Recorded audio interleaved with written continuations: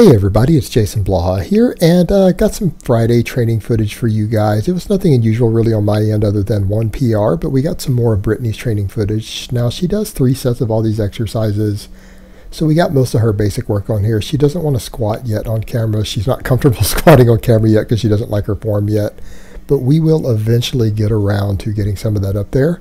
But same thing last time on the Romanian deadlifts, other than this time I had her use a rack so that she could just lift it out and step back so she didn't have to bend over so far to pick it up for her Romanian. I think she ended up doing 11 reps instead of 10 on this set, but normally she's doing 3 sets of 10 with this weight right now. And again, her form's looking pretty good. And like I said last time, I'm really proud of her progress so far. She's done really well in the gym considering she's had multiple old injuries and issues we've had to rehab. And you guys need to remember, with both of us, we're not in our 20s anymore. So rehabbing injuries and things becomes really important before you can increase strength. So she's really come a long way since we started deadlift today. This felt heavier than last week. So I'm really kind of stalling just a little bit on this. I'm going to have to just keep pushing through it.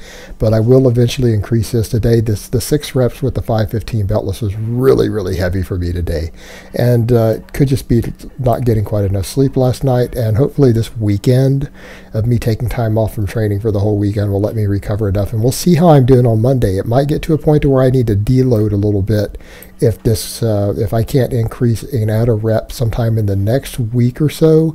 I might need to go ahead and deload on this because again, I could be kind of pushing beyond what I'm able to recover from with the heavy pulling at least twice a week like this.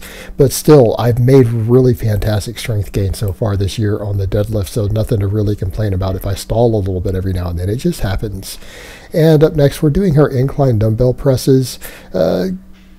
Again, I'll have her use a slightly different technique. You guys will notice that I have her hands turned in. They're pronated into a hammer grip type position.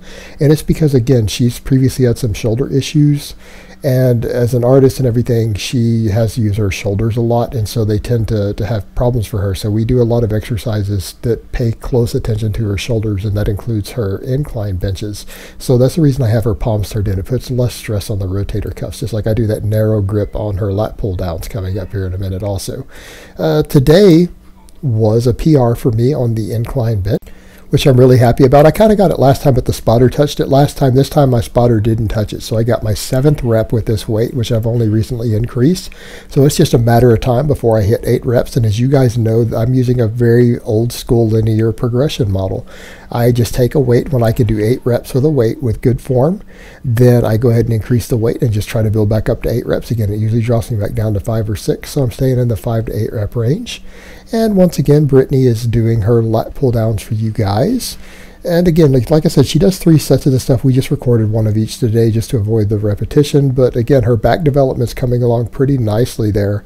Again, she's always had a good back, though. She used to lift before and had quit lifting for about a year or so when we got together. So I've got her back into it. And her back development is coming along really nice. I know some people are like, well, her form's not perfect on these. That's okay, guys, because her back is getting stronger and developing in spite of that.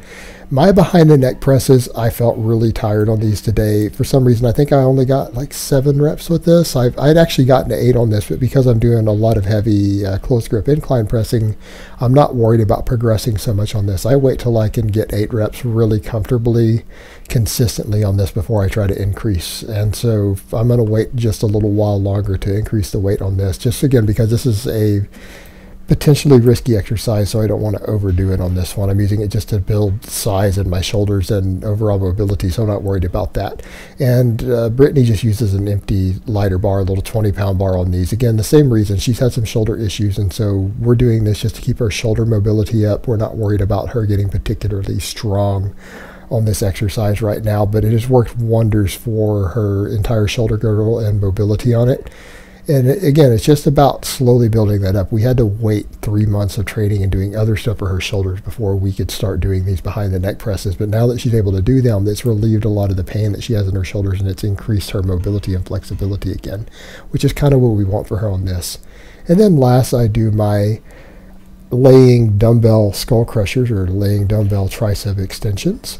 And again, I'm not really progressing that hard on these right now because my pressing is going up. I'm just trying to maintain on these. I'm not worried about it. I just did my 8 reps with my 55s at the end after doing 2 other presses. And for now, that's good enough. Eventually, I will increase these when I feel comfortable doing so. But on a lot of these isolation movements, I try to get to 10 reps before I increase the weight. And then 8 just felt really heavy today, like it has the last week or so on this exercise. But again, it doesn't matter because I'm increasing on my main press. So this is just an auxiliary movement. So it's just there to build extra metabolic fatigue. So I hope it's been informative, and I will talk to you guys next time.